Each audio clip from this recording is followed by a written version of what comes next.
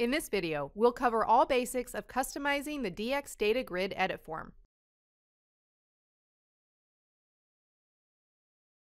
I've already created a simple web page, added the dxDataGrid widget, and defined a data source with columns. And here's the grid. It displays information on employees.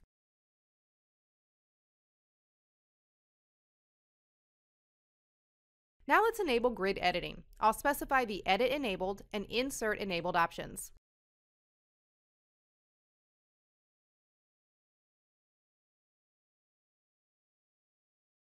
Let's see the result. By default, it's set to row mode. You can edit the grid in 4 different modes: row, batch, cell, and form. We just saw how the row mode works. Now, let's enable the form editing to edit data in a separate edit form. And let's take a look at this mode. As you can see, the grid automatically renders the name and text from the data source field for each editor. It renders a lookup editor for a lookup column and a date box editor for a column with the data type set to date. Okay, let's add validation rules for columns to validate input within grid cells. I'll define the validation rules option for the position and birth date columns. Let's see how it works. The defined rules don't allow an end user to enter invalid data into grid cells.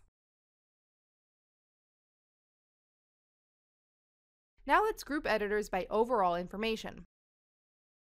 I'll assign an array of specified items to the editing.form.items option. Here's a group form section consisting of a caption and child form items. I can customize the layout options for each group separately.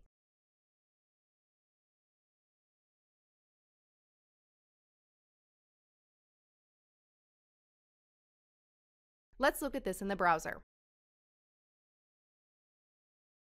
Now the data is grouped.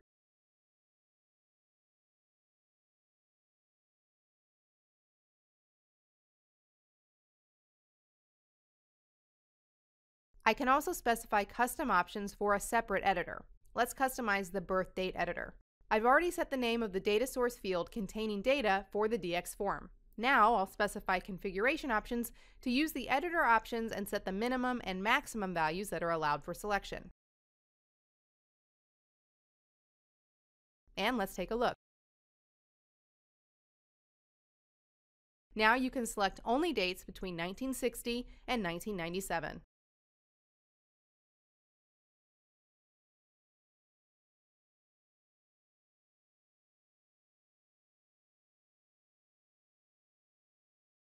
And that's it. To learn more about the dxDataGrid widget, make sure to check out our documentation on our website. Thanks for watching, and thank you for choosing DevExpress.